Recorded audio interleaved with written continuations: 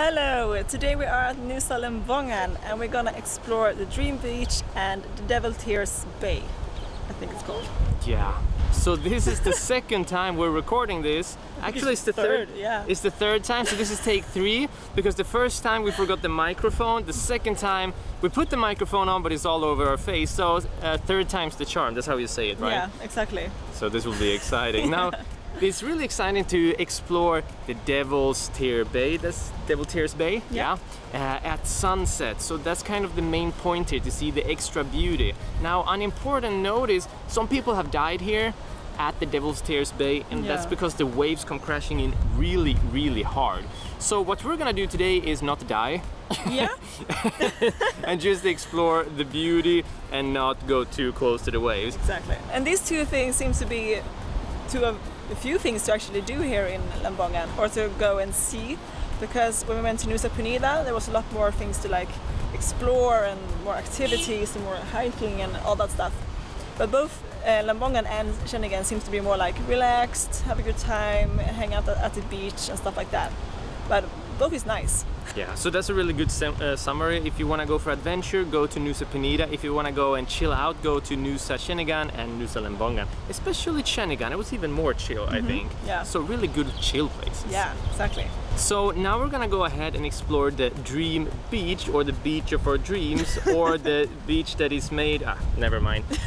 Let's go and explore Dream Beach. Yeah, hope it's dreamy.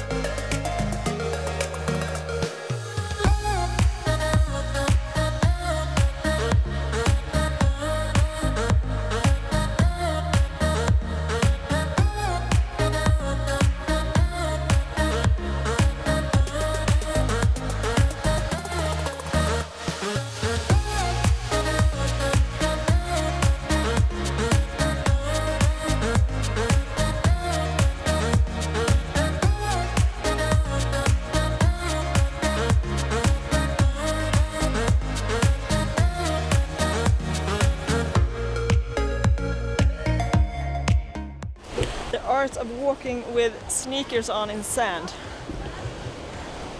It's tough. Okay, some quick thoughts on this beach. It's really beautiful, but I don't think it's anything special about it so far. Yeah. It's not that dreamy. Yeah, it's not that dreamy. The sand is actually... I'm sorry, I'm saying... Thank you. The sand is actually very fine. It's very nice, but it's very touristy. There is unusual high amounts of tourists here compared to a lot of beaches we've seen, I think. Yeah. And there's a lot of rocks in the water.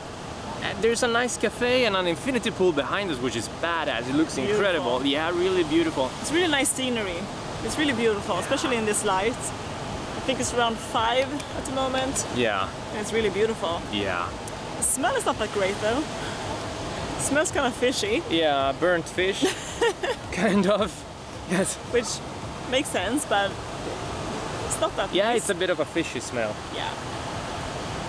So overall, I think... Some people are going to be like, well, yeah, you went by the ocean, so of course it smells like fish. Yeah. But you know what we mean. It smells more like fish than usual. So I think overall it's a bit of a misnomer to call this Dream Beach. It's really nice, but compared to a lot of other beaches that we've seen on Bali, or especially the islands, like Nusa Penida, comparing to a lot of those, I think it's a little bit underwhelming. But I think the real point of interest here is gonna be the Devil's Tears Bay at sunset, and the sun is starting to set already, so I'm really excited about that. Yeah. I think we should go check it out. Yeah, it's just nearby. Yeah. It's maybe 5 minutes walk away. Yeah, I think so. Yeah. So one good thing about this beach is I think the waves are safe enough to actually swim in.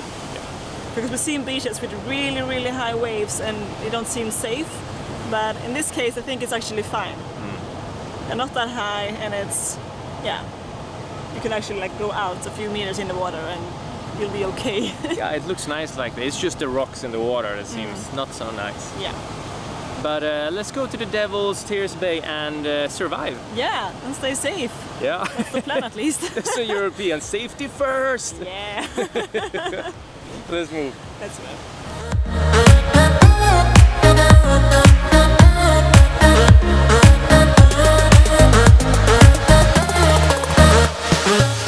So really beautiful day here today. The sun is starting to set, and you know, earlier when I said it's just 5 minutes away, well, to check Google Maps, it's exactly 5 minutes away, so I didn't lie, and I think that's super cool. Lying is really bad for you. So we're heading towards a cliff here, and I think this might be it. It's not as final as I make it sound, but hey, let's see. Yeah? I don't know where you're going. No one We're a does. bit off the maps. I don't know if we're going this way or that way. Because it doesn't say on maps. We're off the grid.